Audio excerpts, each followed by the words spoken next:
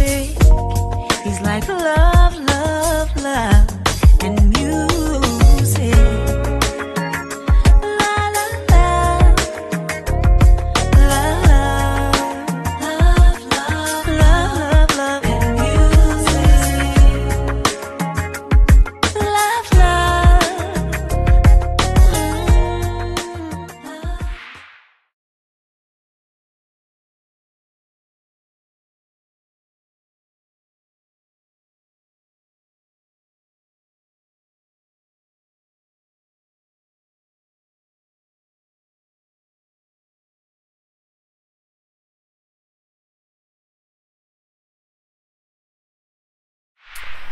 Hello, hello, hello, everyone. Thank you for tuning in. I am Jaylee. This is Jaylee's Corner. This is my review for Teen Mom 2, season 8, episode 24. Tonight's lipstick is Kat Von D. The color is called Echo. A little darkness or whatever. And I like it, so it is what it is. What else? T-shirts and stuff are still available. The link is in the description box below. Y'all saw a couple of previews. It comes in different sizes and colors. So yeah, go ahead and hit that link. This episode of Teen Mom 2, excuse me. I don't think it's getting boring, but just some episodes are more entertaining than others. I feel like we wasted so much time with that whole reunion bullshit. Oh, also, if you have not done so already, please take a moment to subscribe to my channel. Don't forget to hit the notification bell to be notified when I have new videos up. And as always, please hit that like button. Thank you so much. But yeah, not that I think it's boring. It's just that we had that whole reunion stuff when all the beef was going on. So I feel like the season started off with all this stuff. Now it's like, okay, now that it's back to regular lives, it's like not doing much, but okay. So, Chelsea is always easy breezy as always. She's talking about getting Aubrey's new birth certificate since her name has changed. She also has to go to court with Adam about the child support reduction. He wants to pay lower and lower and lower and less and less and less child support. And, he's saying how he doesn't, from before that though, she even is talking to, I think with the producers and maybe even Cole, saying how she just wonders if Adam's family will tell Aubrey different things, about stuff. So she wondered if she should just talk to Aubrey herself first and just say like, hey, your dad's kind of sick. He makes, these bad choices, because soon she's going to have to see her dad at this, like visiting center that is supervised or whatever. So she's like, she should maybe talk to her beforehand so that no one else has any kind of conversation with her. So from there, she goes to the little mediation stuff for the child support, where Adam basically cries broke, like he's pouring broke, like he does not have a job, he doesn't have any car, he gets driven around by other people, his house is paid off, but he does not pay any other bills, how he, can't work because the show shows him in such a negative light, and even though he does not have a bank account because he doesn't have any money, and that he wants to start his own business. And she said it was just so crazy because they kept asking like, well, if you're going to start a business, how can you do that with no money? And it's like he just kind of didn't have an answer. So I'm like, that's weird. So at that point in time, I think she said like they didn't make a decision then because it was mediation. They'll kind of find out later. So that basically was all that is. But they're going to lower his child support. I don't know if he just had a really good lawyer who told him like, look, if you want to pay less child support, this is what you have to do. Say you don't have a job, because if you're getting paid cash or getting paid under the table, they can trace that. Close your bank accounts, because if you have no money in them, it is what it is. And just say you have nothing, because because child support for the most part in most places is built based on income. So if a guy has no income, it's whether he can finagle it to where he has to pay like little to no child support. And I think that's what he's trying to do. Now, it does not always work. Like, sometimes they'll still say, well, no, these are your payments. You have to get a job, because if not, you're going to just owe back child support. But he already owed 10 grand. So I'm thinking, like, if he already owed 10 grand and they have not arrested him for back child support, I mean, it's kind of a lose-lose situation. What makes more sense is to just kind of watch. What makes more sense is, because he's taking her to court, I feel like she's not pressing the child support issue. He is. Because for the most part, her and Cole, like, take care of the kids, and it's not no issue. It's just Adam causing an issue. So, excuse me. I hope they have him pay whatever, and then he just does not have to keep trying to take her to court. Because I feel like if he isn't trying to take her to court, she not gonna care what he doing one way or the other. So I'm like, that's, you know, it is what it is. That was her whole thing. You know, Leah's story was really easy as well. The twins are turning 8. And, you know, she says Corey is having one party and she's having another. I did say, well, I wonder why they're not having, you know, parties together. I also keep wondering, where's Miranda? Like, if you notice, Corey and Miranda does not shoot many scenes at all anymore. I wonder if they're kind of just over it because they have their own life. And they just don't want to be on the show as much as they used to. Because, you know, I don't follow most of them on social media, so I don't be knowing stuff that go on because I don't have time to follow it. I just watch the show. So, you know, we do see they have, you know, the party with Corey. And then separate from there, you know, we kind of see Leah talking to one of her friends. It's about Gracie, who was in counseling. And she's saying how, you know, it's only been a couple of weeks. And I feel like all they talk about is like how her week went. But there like aren't any like goal setting or whatever. And I thought to myself, it's only been a couple of weeks for one. If she's turning 8 now, she was only 7. So you want to try to make sure that the therapist and her are like getting to know each other and she feels more comfortable talking to her. You don't kind of do goal setting, you know, 1 or 2 appointments, and you do kind of take time to get to know the kid and see what they like, what they don't like, and you just, you know, it's just and I can say that because I work around that kind of stuff or whatnot. So even though she said, I know it's early, so I know it, you know, it's going to just take some time, I'll be like, yeah, just calm down, just calm down a little bit. We then see the twins have a party with Leah. And, of course, the girls are having fun. You know, she's also mentioned to her friend how Jeremy keeps commenting on her pictures and how he asked her to talk. And so she's like, I don't know what's kind of going on. And I'm like, her friend, like, he want to hit it, basically. He want to hit it and get it back or whatever. I hope not. Girl, quit lying. You like that boy. We then see that he does call her. No, she calls him because he asked her to call. And he apologized to her for basically saying on camera a couple of seasons ago how when they first was in the divorce, he said on camera, like, I don't regret my daughter, but I do regret who I had her with. And he said how he felt like saying that was really hurtful.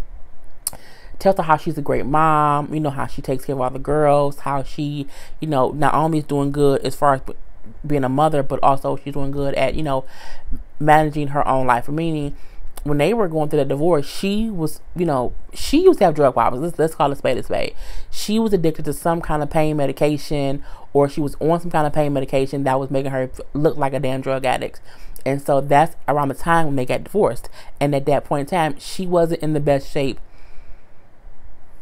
life-wise. Like her, you know, it was, you know, she seems out of it. So it is a completely different Leah this season than it was a couple of seasons ago. So that's a great thing.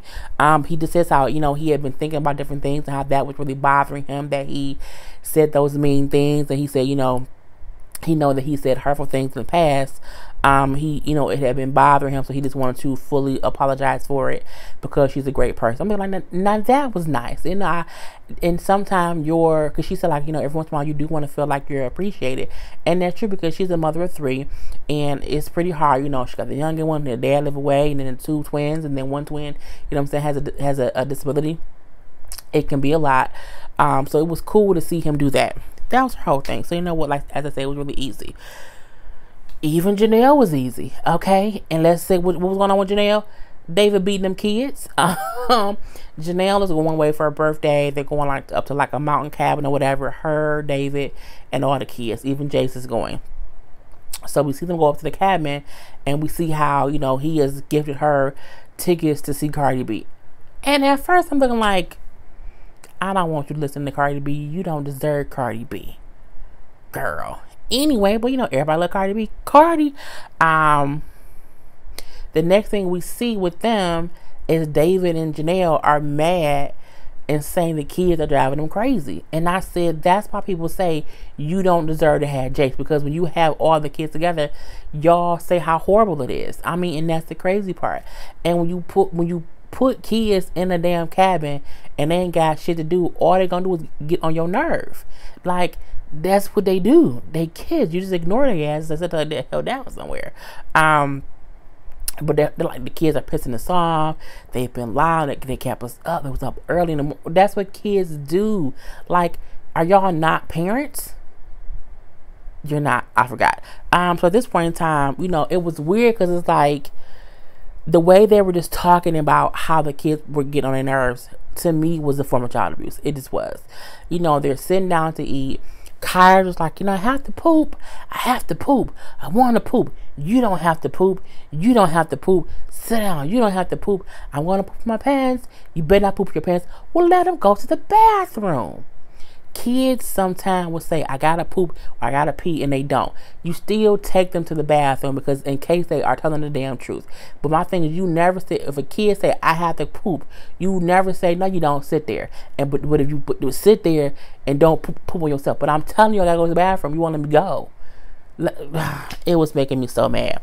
And I'm like, I'm pretty sure Nathan and his mom is at home somewhere calling up CPS like, look, I need the Child Protective Services.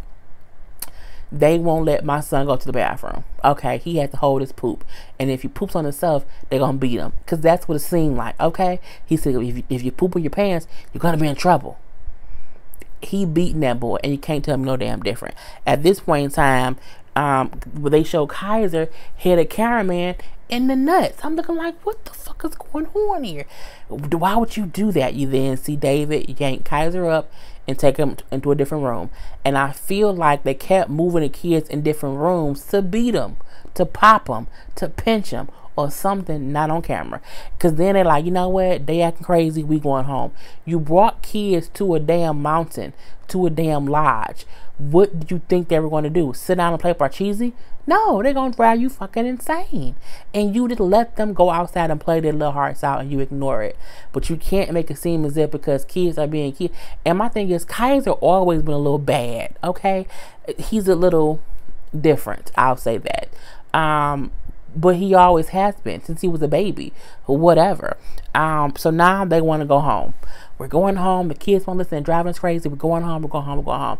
You then have you have Jace and David's daughter in the car by themselves with Janelle and David in the house trying to get the Kaiser and the little girl dressed. Oh my God, she lost her socks. Oh my God, he doesn't have shoes and socks on. Where's his Kaiser shoes and socks? Oh, his shoes is in the car. Why is his shoes in the car? He not in the car. What the fuck is going on here? It was just kind of crazy. And when they get in the car, you hear David saying, why do they have cameras in the car? We don't need this recorded. We're just going home. We're not going anywhere. So Janelle is then cutting the cameras off in the front seat of where they are. She's trying to cut the cameras off, but their cameras in the back seat. And I think they thought the cameras in the front were off and forgot about the cameras in the back. And you hear David saying, you know, because you guys don't know how to fucking act, we're going home, because that's what happens. It's consequences. Your ass is da, da, da. And he's cussing and fussing, cussing and fussing. And I think that's why he did not want the cameras on, because he was going to be cussing and fussing. And he then looks in the back seat and sees the other camera and cussed that one off too, because he probably drove home the whole time threatening to beat them kids, and he didn't want that on camera. My thing is, y'all are shooting a TV show, so who says why are there cameras in the car? We not filming in the car, we just driving home. You film anywhere else? They choose to not have those cameras on at some times because they be beating them kids. You can't tell me no damn different. You cannot. They at least are mentally abusive to them children. This is stupid. Anywho, Kale was easy as well. You know, she has her little podcast with her friend. They're both moms. You know, it's kind of like stuff for moms by moms. But it's weird because the other girl said, you know, she wants to discuss freezing eggs. You know, when you have to freeze your eggs so you can get pregnant later. Kale then says, I want to talk about bleaching my asshole because I want to be bleached so it can look clean. I said, this bitch right here. Your priorities. Somebody brings up a serious parenting topic of freezing the eggs and you say I want to talk about bleaching my asshole. Okay, that's why they don't like her, because she's just, you know, she's an asshole. Anyway, you know, she then brings up how she's not dating men right now, how she's kind of single, and then she would prefer to date women because women will understand her more, and also because baby date number 3, Chris, put such a bad taste in her mouth, no pun intended, that she just kind of does not want to date guys right now at all. And she says how she dated guys before she was dated women before she was with Chris, so it's not as if Chris turn her on to women. Like she said, I have dealt with women before. Girl, all this Kale be I'm not gonna slush on that lady. On the show they do discuss, you know, having kids and how close together in age kids should be, and you know, how long should you wait. So, you know, Caitlin said how she did not want her kids to be too far off in age. You know, she says always already kind of crazy that Isaac is almost 8 and the new baby Lux is a newborn. So she said that she will want another kid, but she would want to have one soon to make sure the kids are all, you know, not too far off in age. And you know, a lot of people do that. You don't want your kids to be so far off in age they're not close as siblings. You know, me and my siblings are all lucky to be you know, a year, we're like 2 years apart, because I'm 2 years younger than my sister, and my brother is 2 years younger than her too. But me and my brother are 1 year apart, so you know, whatever. But yeah, you do want that so that they can kind of be kids together. So, you know, you see how close of a relationship that Isaac and Lincoln has, and Lux will now kind of be in that same realm too. So it does make sense for her to have another kid before Isaac. Like, it would make sense for her to have another kid within the next 2 years, and then she said she'll be done. And even though I don't think she needs 4 kids, I think she's fine with 3. But I do think if she wants a 4th, let her have her 4th and then be over and done with it. But I'm like, girl, I just don't want her to have 4 kids by 4 men. That's like, ooh, you know. Or would you get pregnant by one of your exes? Well, you can't get pregnant by Joe because V ain't gonna have it. At this point, you can't get pregnant by Holly because he got somebody else pregnant. You don't want to get pregnant by Chris again because he's some bullshit. So she would have to either, like, she would rather go like a sperm bank, and that would still be baby number 4. Anyway, she then says how she has to go to court with Chris, the baby number 3, because he is filed for trying to get some kind of custody of the son. Got an emergency hearing saying how it's detrimental to the baby's well-being to not be around the father. So it's like a whole emergency hearing, and she's like, well, it's kind of crazy because, you know, me and him have like a volatile relationship. He has not reached out in 2 months to see the baby. The baby's 4 months old at this point in time. You know, he did not sign the birth certificate. He did not want me to file for child support, but now all of a sudden he wants to be so involved in a child's life. And I mean, hey, you know, she was also saying how she does not want to prevent him from being in the child's life, but she knew they would end up needing some kind of supervised court order situation for it to work out because of how tense things are between him and her. So my thing is, it seems as if things are worse between her and Chris than they are between her and Javi. But it's just as bad as it was before, you know, when her and Joe was beefing years ago. So, you know, people keep saying like, well, you know what, her and Joe kind of went through the same thing. Like, she didn't like V at first. It was a whole big thing. It's like a cycle with Kel, and it kind of is. It takes her a couple years to get to a good point with anybody. So hopefully in the next 3 years, her and Javi will be cool, and in the next 4 years, her and Chris will be cool, and she has a 4 baby, her and whoever else will be cool too. So it was what it was. She goes to court. And, you know, he basically gets supervised visits for the next 4 weeks for 5 hours. He will give 5-hour visits that are supervised, but the supervision will be with his aunt, which then pisses her off because she's like, that's his aunt. I feel like if they were going to have somebody supervise him to see if it's okay for him to be with the kid without, supervision, it should be a third party who isn't biased. Like, it should not be someone who isn't his family, and also should not be someone who I know. It should be a third party person to be sure everything's everything. And so she's like, at this point, I'm mad because it's just he's going to get, it's going to be finalized because his aunt isn't going to like side against him or whatever. But I'm like, if you don't want to keep him from his child and you want him to have a relationship with him, then just, unless you don't want him around your kid because he's like a danger, that part I completely be pissed off. But if he's not a danger to the kid and y'all can't get along, that isn't a reason to be pissed off for him to get unsupervised visits or whatever. But we shall see what happens with that. But that was the whole thing. Brianna,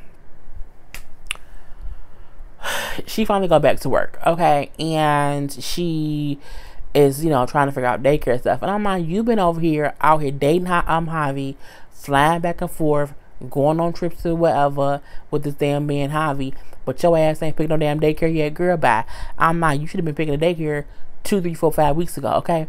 But whatever. She brings up how Lewis is gonna be in town, who was Stella's dad, and so they're gonna go look at daycare. And I'm like, we heard about Lewis in a minute. He is always on the road doing truck drivers. He's a truck driver. So they do go look at daycares, and they found one that they liked, so they put her in it. And I'm like, when they go out to eat, is her, Lewis, her mama, her sister. I'm like, why is her mama, her sister always around? Like, whenever she's doing anything, they are right there with her. And I'm not saying that in the aspect that they should not support her, but eventually, like, they need to live their own lives. Like, she should be able to do stuff without them consistently being with her at every step and every turn. That's why they all live in that little small ass apartment. So at dinner, the mom like, yeah, you don't really call and communicate as much with her or whatever. Can you do better? At first he looked aggravated, like, because I know he don't like when her mama questions her, and I feel like that's the problem that she has. She consistently let her mom, her sister, be all up in her mix. Okay, just all up in her mix or whatever. And when he answers the questions, like, I know I'm not really good at communication, like, I'm really bad at that, I know that.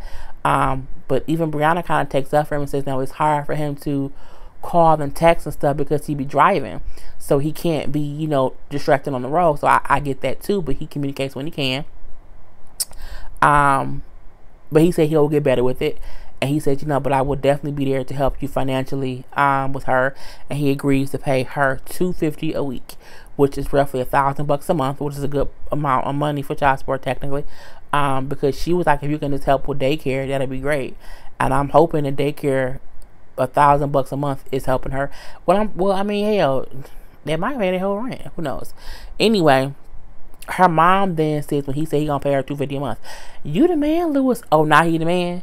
Oh, now before he wasn't. Last season, y'all dogged that boy so bad, okay? And now he the man? Girl, bye. Get on my nerves. So at this point in time, it's the next day. She has to take, Nova to school and drop Stella off at daycare. Her mama, and her sister go to take the baby to daycare. I'm looking like, why does it take 3 of y'all to take that baby to daycare? I'm like,